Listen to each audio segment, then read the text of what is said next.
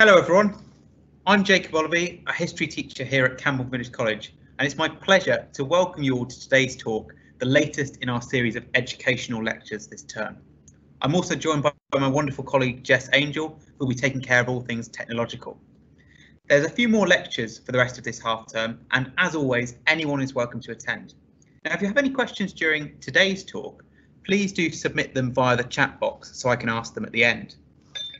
Before we start though, it's worth explaining what these lectures are actually for. For those of you joining us from further afield, our school in Cambourne is a village college. Now, village colleges were founded in the 1930s by Cambridgeshire's then Education Minister Henry Morris, and his aim was to provide a place of education for the whole community, irrespective of their age or occupation. And we hope that these lectures can help sustain Morris's idea that education is a public good that should be shared with everyone. It's been fantastic to see so many students, teachers and members of the public coming along, listening and learning and asking questions. Now, these talks are only possible because of the incredible generosity of the historians and scientists and other academics who have given up their time to share their expertise with us.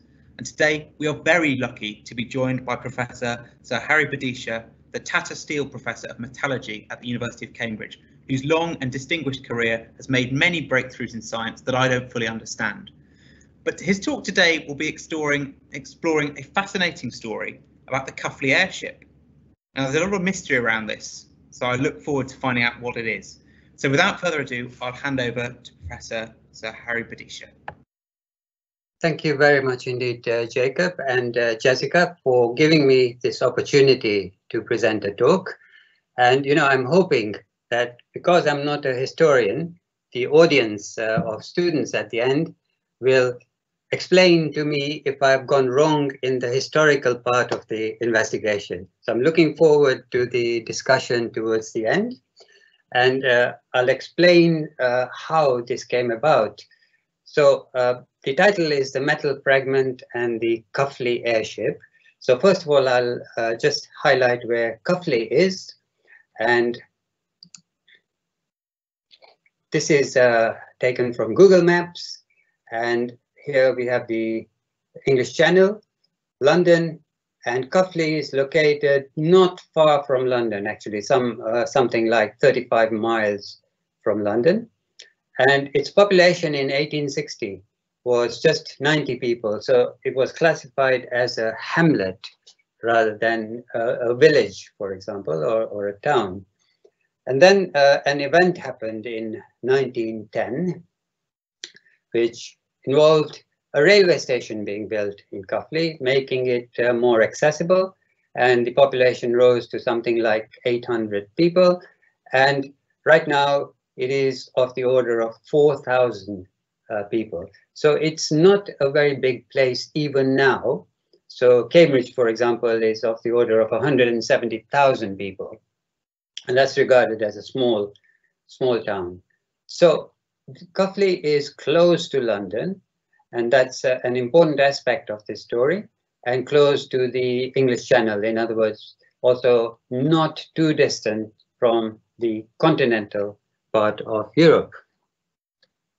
Now, the second event that made Cuffley really quite famous happened in 1916. And I'll explain what that event was. But this was, of course, the period where, there was a World War I. So the sort of air power in those days included aircraft, but also included airships. That means huge objects which fly at a height of about 16,000 feet and drop bombs. And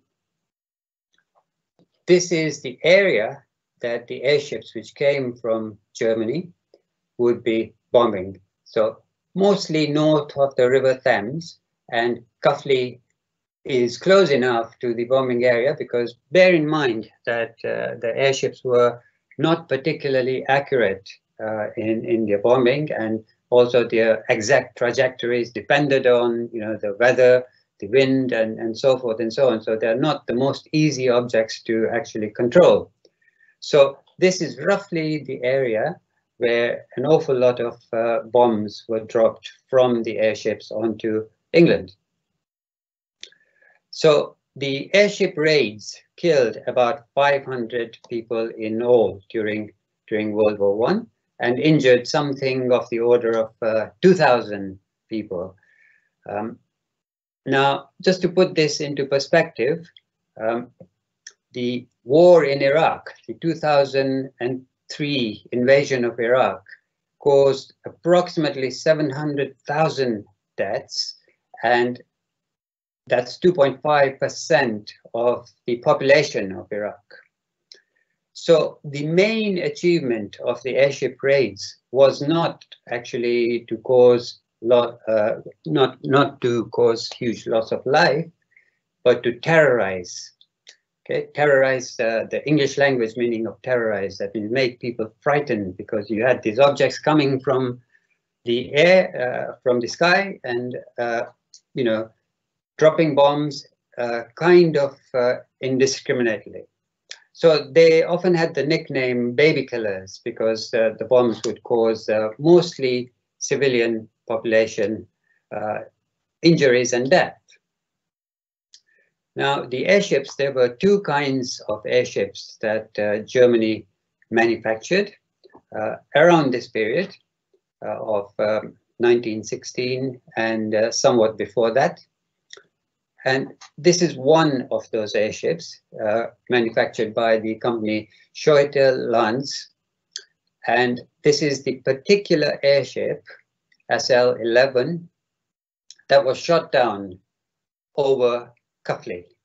Okay, and that's why Cuffley became famous, because this is the first ever airship that could be actually shot down. You know, the airships flew at a high altitude, so ground fire usually wouldn't get them with any accuracy, and then the raids were usually at night, so you had to actually find them in the sky before you could aim at them. Now, the airships were huge objects, okay, about 174 meters in length, 20 meters in diameter, and they floated, obviously, because they contained hydrogen, something like 40,000 cubic meters of hydrogen. And in a later slide, I'll show you the structure inside the airship. And they could carry a payload, that means bombs, of about 21,000 kilograms. Now, this particular airship is actually one of the smaller airships. The other variety of airships, which I'll come to later, were even bigger than this. But this is the particular airship which made Cuffley very famous, because it was the first one to be shot down over England.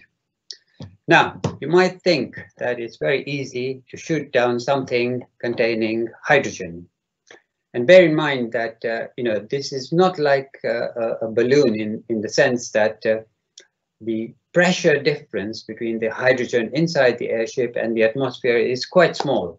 All you need is this large volume, so that the density of carrying the bombs and the engine and so forth are accounted for in getting a lift, a vertical lift. So you might think that it's very easy to blow up something containing hydrogen by firing bullets in them, first to puncture it and second to set it on fire. Now, the puncturing doesn't have much of an effect, because you see later that not only is the pressure difference between the hydrogen and the atmosphere small, but which means that the leak rate becomes small if you just have a bullet hole, but also there are compartments inside the airship. So you'd have to destroy a number of them for the hydrogen to basically not give sufficient lift. But why didn't they burn when they were shot at by incendiary bullets? Okay, incendiary bullets means the bullet is actually burning while it is progressing in its trajectory.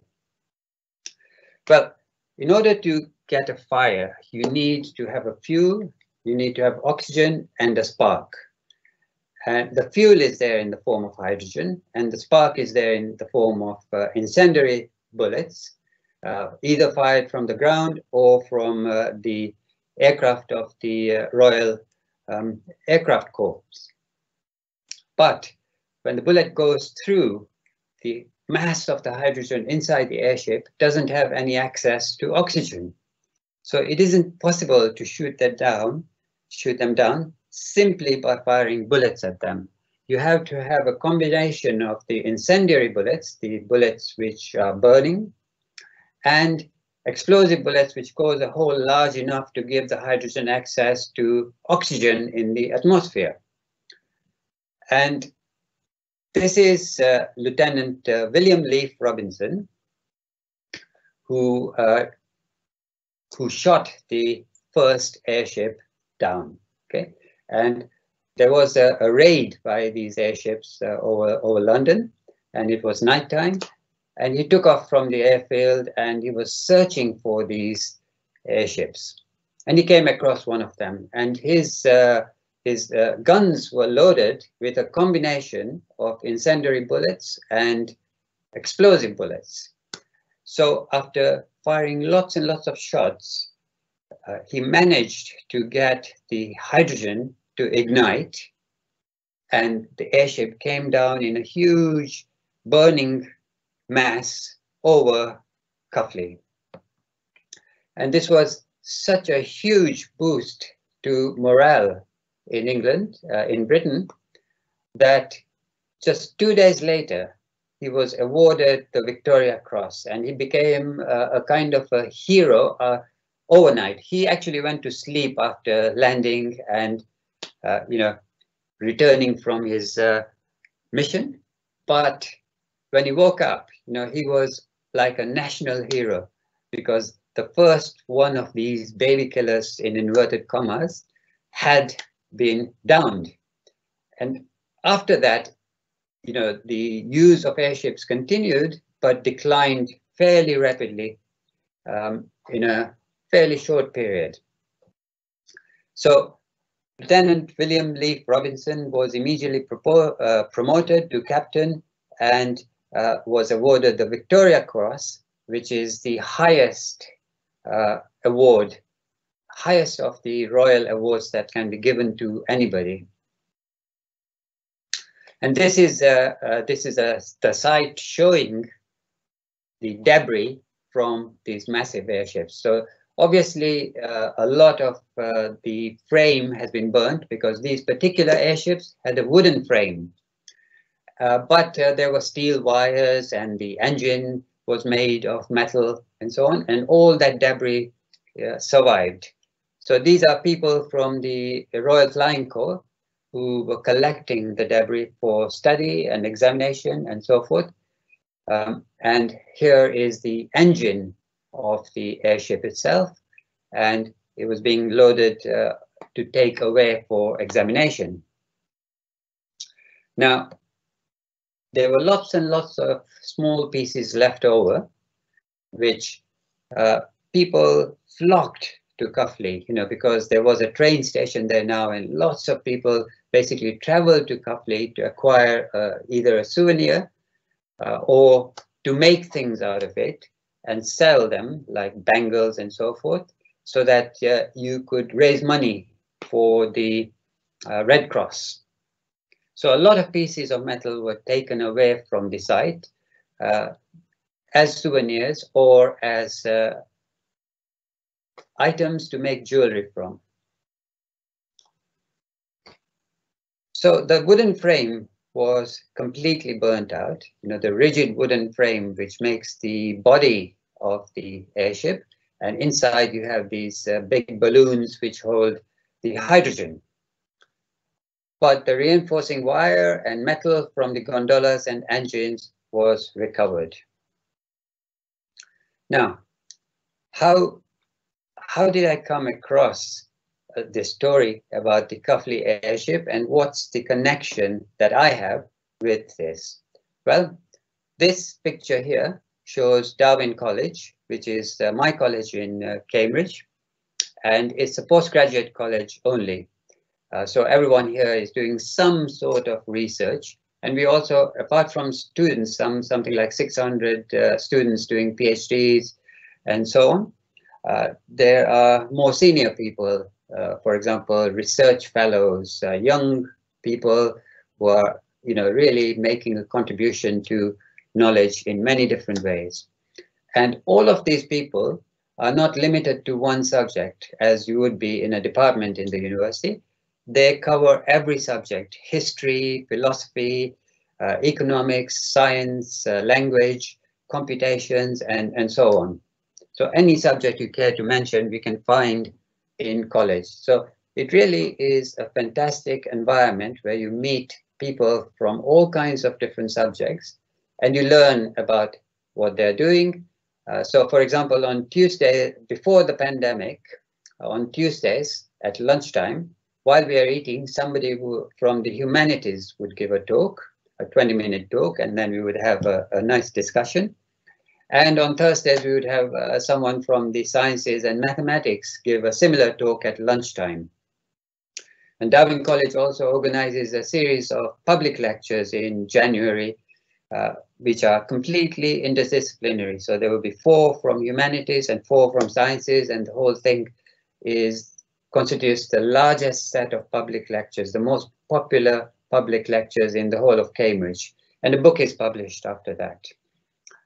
So last year, for example, the topic was blood, and we had 4 humanities lectures on blood and 4 sciences lectures on blood. Now, I mentioned to you that there is a mix of people. Apart from the student body, which is the largest, we also have more senior people. And I met someone called Michael Cook, an elderly gentleman, at lunch, just a sort of a random meeting at lunch. And he had been carrying in his wallet a piece of metal, which is illustrated here, in the hope of coming across me at lunch. Okay, and this piece of metal is quite light, and it's about 3 centimeters in length, and it has a corrugated form. And Michael is actually an infrequent visitor to Darwin College before the pandemic. But I used to go there more or less every day and participate sometimes in talking about football, sometimes talking about science, and sometimes about humanities. But he had been carrying this object in his jacket pocket, in his wallet, until we finally met by chance and introduced ourselves, as you do. So the fragment was acquired originally by Michael's mother's uncle, apparently the first shooting down of an airship over Cuffley. So the history of his family says that this piece came from the Cuffley airship. And here is the actual note that he gave me, that it's an aluminium-based fragment from the German airship that crashed near Cuffley in 1916.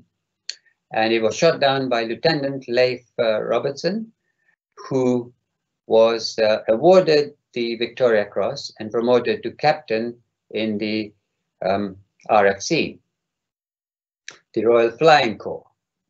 And he says the fragment was collected by Geoffrey Googe, my mother's uncle, who probably cycled from Hampstead. So Cuffley is near Hampstead.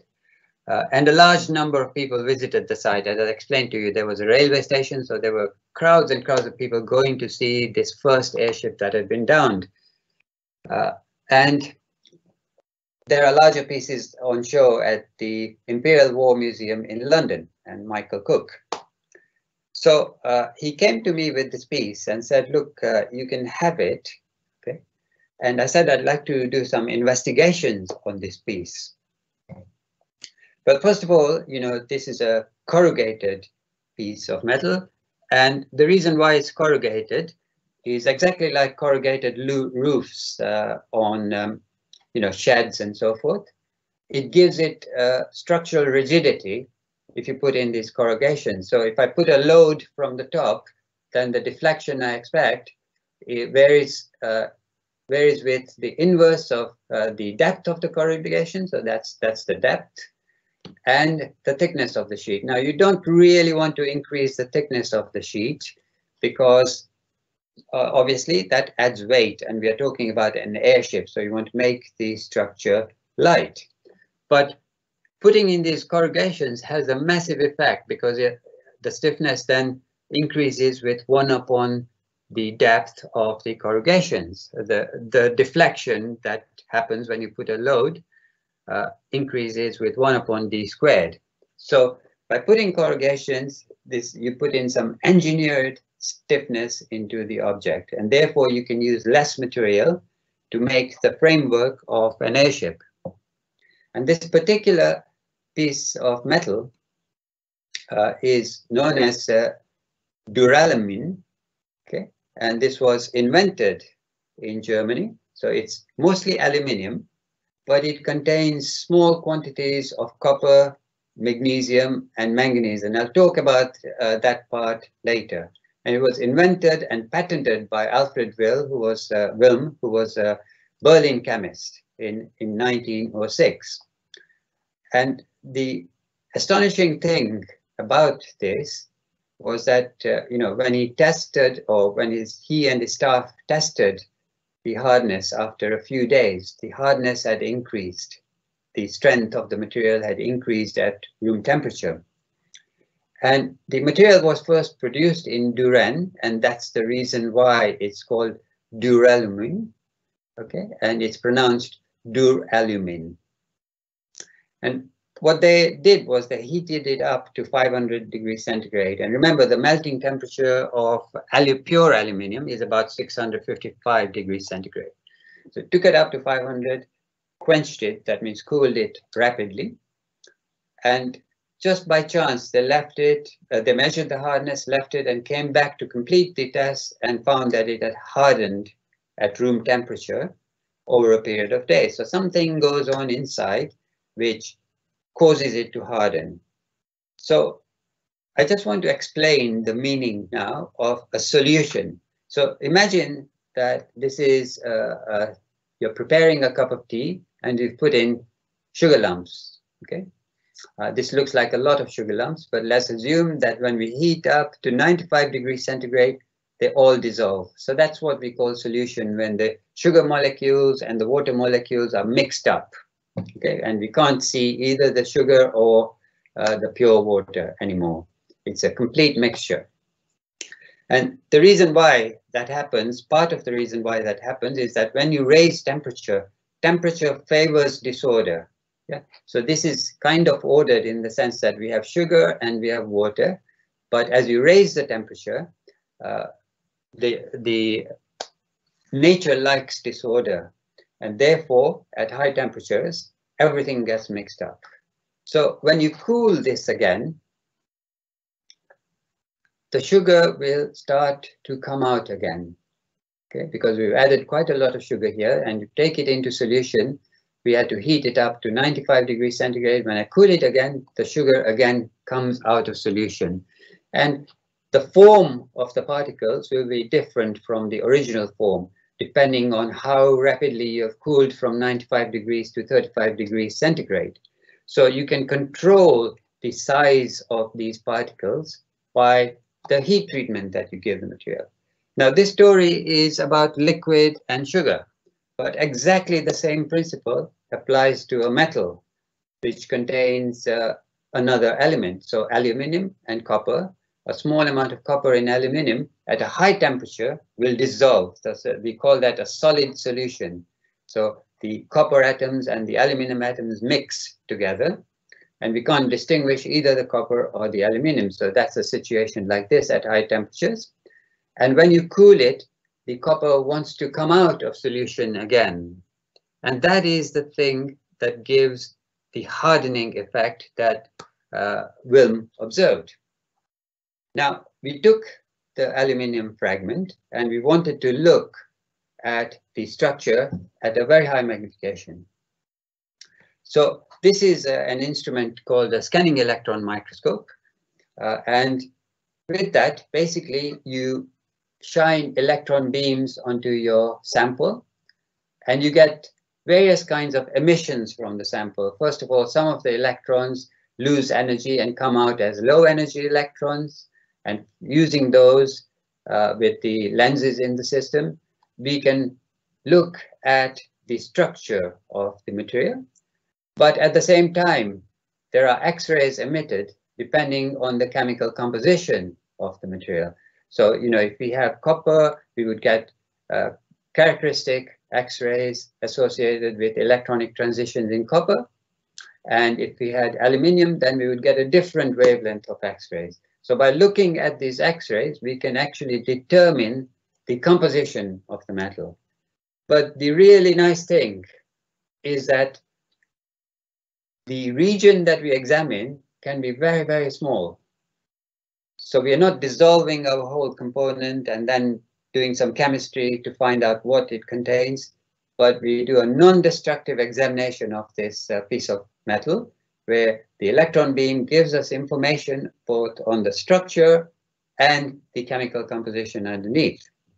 So I got one of my PhD students to help me to do this, because it's a long time since I've done experimental work myself.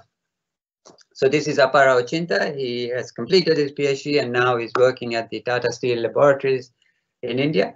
But he took all the information that I'm going to show you from that scanning electron microscope. So this is the actual piece, the metal fragment. And you can see that there is some structure here. So this is what we call a grain. That means a single crystal of aluminium. And here's another single crystal in a different sort of orientation, and another one, and so on. So these are individual crystals, and the cluster, we call it a polycrystal. But notice that apart from the crystals of mostly aluminium, we also have these things here. And these are the precipitates, the particles which came out after cooling from 500 degrees centigrade to room temperature. So these are the copper-rich particles which precipitated, just like the sugar particles precipitated on going from 95 to 35 degrees centigrade, and give us the hardening. Now, this particular structure, remember, this is from a long time ago, okay, 1916-ish. And we still use duralumin, but it would have a much finer state of copper. I'll show you later on. But bear in mind that this is technology going back to 1916, and the mechanisms by which you create these structures were not really fully understood at the time. Neither did they have all the instruments that we have now. This is the spectrum that we get of the chemical composition from these regions. And notice that there is copper and silver, right? And this is a deliberate addition of silver and magnesium and copper to this alloy to get the full range of properties that they wanted. So the hardening effect that I mentioned earlier becomes better if we have also a silver addition to the material. So this is only a few percent, something of the order of 2 to 3 weight percent of silver, but it's considered as a useful element to add even in modern alloys. So my first impression was that this duralumin came from the SL-11 airship, which was shot down over Cuffley.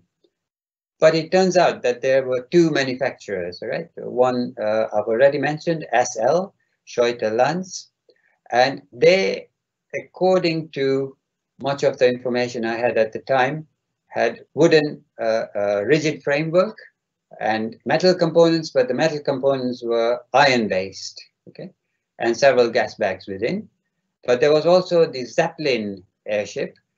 So these were mostly used by the German army and these by the German Navy. And they deliberately went for a duralumin rigid metal framework, again with several gas bags within. So this kind of elementary information that I had cast doubt on whether the metal fragment actually came from the SL-11 airship or the Zeppelins which were shot down not far from Cuffley later. So it required further investigation. And I contacted the Cuffley Cuffley and Northall Council and the councillor Peter Dace. He told me that duralumin was used exclusively in Zeppelin airships, not in the SL airships. And he in turn contacted the author, Raymond Rimmel, of a very famous book called The Airship VC. That means the airship, the pilot, Leaf, who got the Victoria Cross. So he's written a book about this, and actually he's quite a famous author anyway, because he's written about many of these aircraft. And he told me via Councillor Peter Dace that this is a fragment from a typical Zeppelin framework, and if local, it can only have come from the L13. L13 is Zeppelin terminology. So I then had a long conversation with Michael Cook, who was adamant that the piece is from SL11 based on many family conversations over a long period of time. Okay. So I needed to do some more work. So I went I contacted the Imperial War Museum, and Martin Anthony, who's the assistant curator for First World War artifacts, was kind enough to send me a very long message, which I've abbreviated here.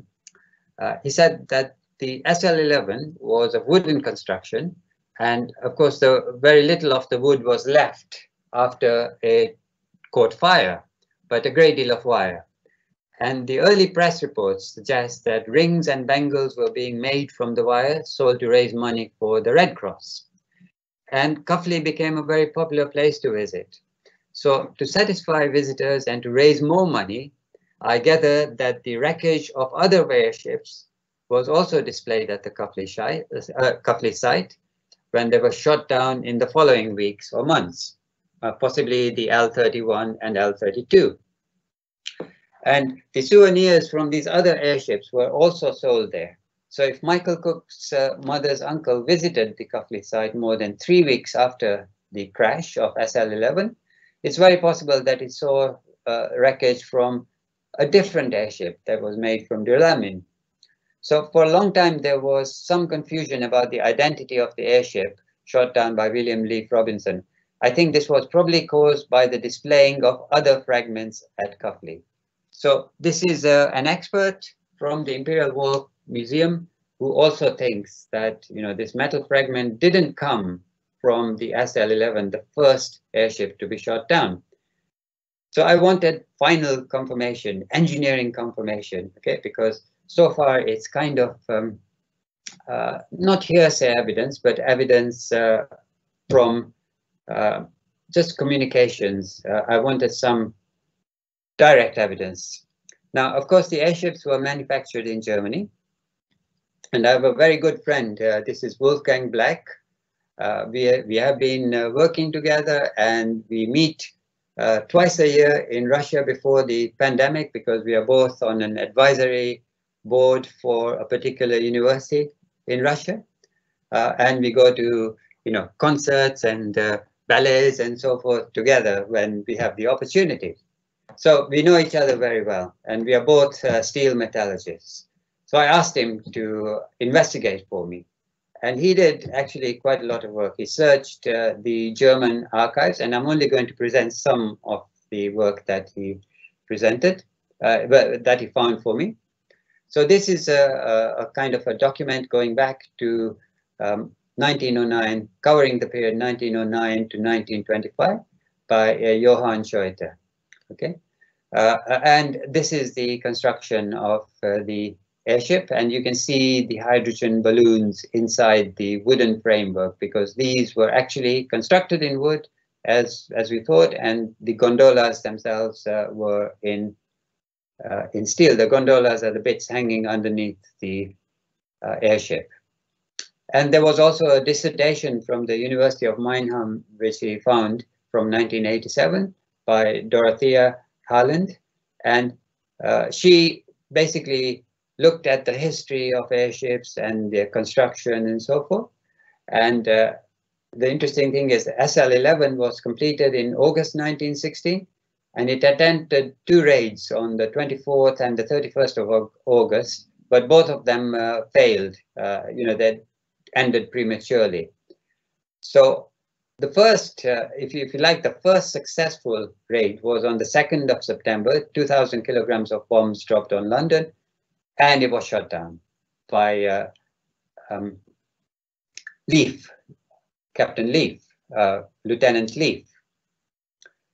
So I'm now convinced, and also Michael Cook accepts, that this piece of metal actually didn't come from the SL11, but from one of the Zeppelins that was shot down near Cuffley. Now, I want to finish off by actually showing what a modern duralumin alloy might look like.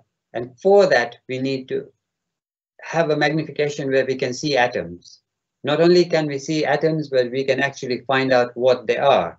So this is an instrument called a field ion microscope, an atom probe, which was built in our department by Bob Waugh, the late Bob Waugh. And basically, you put your metal sample in there and it pulls out the atoms by giving an electric pulse. And you can form an image to show how the atoms are distributed inside your metal. And you also measure the time that an atom takes to fly along this path. And from that, you can precisely work out what that atom is. So I'm going to show you images of duralumin. So these are, each dot is an atom of aluminium here, and these are the atoms of copper. So really, we don't want very coarse particles of copper aluminum precipitates, but we want these very fine particles, because the finer they are and the larger the number density, that means the number of particles per unit volume, the greater is the strength of your alloy. And just to show you another image that we took, these are the aluminum atoms forming in plates. The reason why they form in plates of aluminum copper compounds is another story. But I'll stop there, and I'll be very happy to answer questions. And also, if somebody can point out, one of the students can comment on what they've been taught about how to do a historical investigation, that would be great. Thank you very much. Hello, sorry, I had some trouble with the mute button there. Thank you so much, Professor Bhadeshia. That was fantastic. I mean, I've learned lots about science, and I've also learned a lot about airships, so I thoroughly enjoyed that. And fantastically, we've got some really good questions that have come in. We've got a few questions actually from pupils I teach in year 7. So I actually think I'm going to start off with this question by Tolik. He very sensibly has asked, why would the Germans build an airship out of wood if wood sets alight so easily and can be destroyed so quickly? Mm-hmm. Very good question. So wood is actually a really good engineering material in the sense that it is very stiff and light at the same time. So, if we could actually make buildings using wood, then we would save a lot of CO2 instead of using steel. But there is this risk of fire that you point out. However, the need to actually fly, in other words, to have an overall density which is less than that of air, governs the use of wood. And remember, duralumin was invented about the same time, so you're not absolutely certain about how it will work. And when they first made the framework using duralumin, I think the airship basically split into 2 and so on. So the SL company decided to stick with wood, whereas Zeppelin went on to use duralumin. So the idea was that, obviously there is a risk of fire, but with many military things, you have to balance the risk against gaining an altitude which is high enough so that ground fire, is firing from the ground becomes very difficult to hit the target. Okay. So that's essentially the reason, the properties of wood. It's a wonderful material, it's extremely rigid and light. Thank you very much. I think Tolik will be very satisfied with that answer. That makes a lot of sense. I mean, yeah, the idea of using wood to build an airship seems strange to me too, but there we go. A slightly different question here, but along the same theme as sort of the airship as like a military machine, which is when did airships first begin being used in battle? Was that in the First World War? And were they ever used on the front line for bombing campaigns, or were they more of a domestic thing? So it was in the First World War that they were used in anger, and the military used the airships for surveillance as well as for trying to attack the enemy. But surveillance, from the air to see where the sole enemy is and so forth, was one of the reasons for using airships. And I think in Britain they also made some airships. You must remember that before the First World War, the royal families of Britain and Germany had a connection. Okay, so it was quite easy for them to get the duralumin technology to, I think it was Vickers in England, to make an airship and so on. But it wasn't used by the military in Britain. Was that your question, or? Yes, no, thank you. That's really interesting. I mean, just the idea of using an airship in battle seems so strange, but that makes a lot of sense.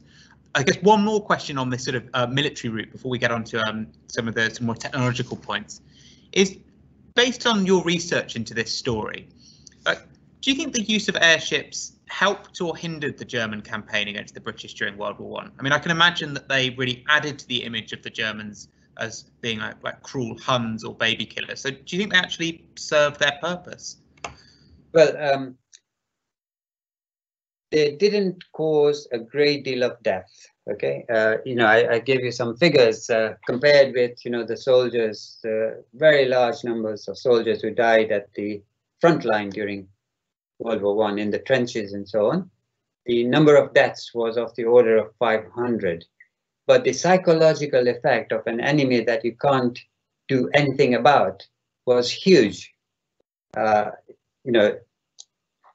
Terrorizing, basically, the English language meaning of terrorizing the population. So you could argue that initially they did achieve their purpose, that you've got these objects coming from the air and we can't do anything about them and they're dropping bombs. Can I just go back to the first question? You see, the issue of the wood catching fire, the hydrogen has to catch fire before the wood. So it's really, there's nothing much you can do to prevent the hydrogen from catching fire once you use these incendiary and blast bullets. Thank you. That's really interesting. Tolik, the person who asked that question about the wood, has actually come back with another question on the sort of logistics of this. And he said, the airships are so big. How were they not noticed by surveillance? And if they went very high, how could the crew of the airship actually see anything?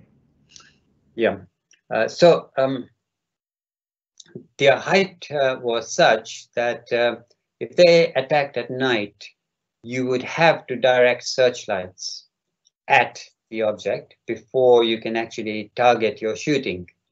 So it was very difficult actually to spot them because many of the raids were at night. They didn't do daylight raids.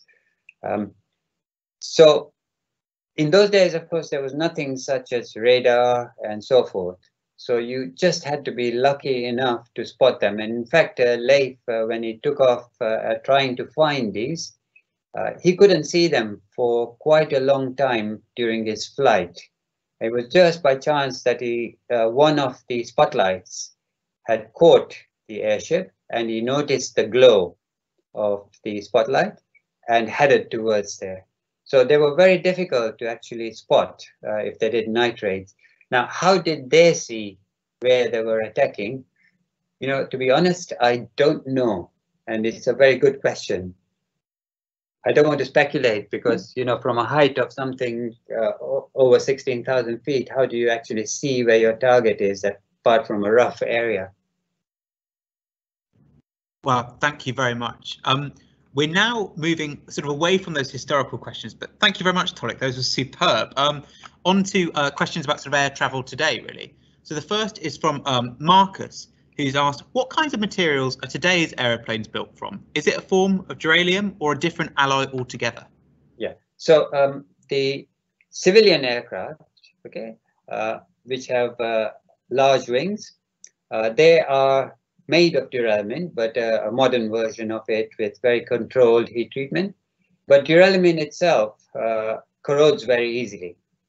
So what you do is you bond pure aluminium to the duralumin, because pure aluminium is much more corrosion resistant. So what you see on the wing is actually a very thin layer of pure aluminium on top and under the duralumin. So the duralumin is strong, pure aluminium is not, but the pure aluminium protects corrosion. If you talk about military aircraft, which are really quite small and they have other requirements such as speed and so on, composite materials are used for a large part of the structure because they can be stiff and extremely light. You now have composite materials coming into civilian aircraft as well for the body of the aircraft. So, you know, for example, the latest Boeing and Airbus aircraft will be use already composite materials for the body of the aircraft. Thank you very much. And I think our next question leads quite nicely on from that, which is actually one I asked. So, would airships, hydrogen or helium based, be a lower carbon alternative to commercial air travel? So could the airship make a return in the 2000s? Indeed, there is actually a company in Britain which is in the stages of manufacturing large airships for passenger transport. The only problem actually is the control. You know, if you have really bad weather and strong winds and so on, then if you have a very large object in the air, then it's hard to control.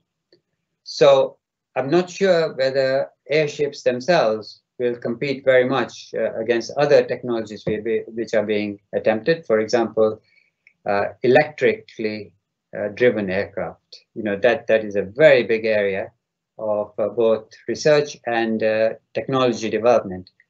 So Norway, for example, by 2025 has the target for all internal flights to be electrically driven engines rather than the normal jet engine that you have. So that is a very big area of development. Well, thank you very much. That certainly answered my question. And I think if you were a nervous flyer, being in an airship in a storm is probably not something you want to be experiencing. Well, all that remains to say really is, once again, thank you so much for giving this talk, Professor Bhadeshia. It's been an absolute privilege to learn both about the sort of the history of this airship and also some of the science, and to see how you sort of trace this story was a real privilege. To anyone who is still here, please do fill in our feedback form. Actually, sorry, Professor Bhadeshia, we've just had one more question. Would it be okay to ask this? Yes. No problem. It's Tolek once again, so let's hope he's asked a reasonably fair question. So I noticed on the diagram of the elements in duralium that went along with copper, that along with copper and silver, there were a bunch of more trace elements like iron. Are those elements supposed to be there, or did they accidentally come in during the manufacture? Yeah, the iron is an impurity. In other words, you know, you don't really want it there. But the silver and magnesium are deliberate additions to control in those days, to control the properties. But we now know more about how they interact to slow down the precipitation of copper so that you can control the whole event more carefully. Wow. Well, thank you very much, Tolek. You've been incredibly observant there. Well done. I suppose there is something worth asking. For, let's say, a young student, maybe sort of 12, 13, 14, who is really interested in sort of metallurgy and this kind of area. Are there any sort of good introductory books you could recommend, or maybe places to visit in Cambridge Yeah, so Cambridge, of course, does a lot of, at various times in the year, there are events for school children. Okay, now this year they have been all online, but they are available still online if you search the University of Cambridge's website. But the book that I would recommend is called Stuff Matters. Okay, Stuff Matters, and it's by Mark Miodovnik. I'll send you an email after this event. Well, thank you very much. We'll make sure we end up with a copy of that in the school library, if for no one else but for Tolik. So once again, Professor Bhadeshia, thank you so much for this talk. A recording of this will be available on our website, and yeah, thank you very much. Thank you all very much. Okay, it's always nice to have an audience when I'm talking. Okay. Okay, goodbye.